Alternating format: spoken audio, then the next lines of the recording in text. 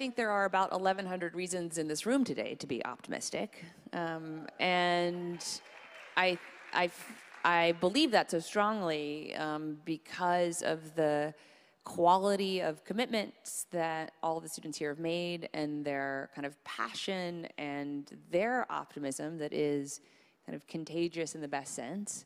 I also just don't believe there's any other moral choice. I mean, I know I said this yesterday that I truly kind of feel reverberating throughout my head and heart every day Jim Kim's admonition that kind of optimism is a moral choice.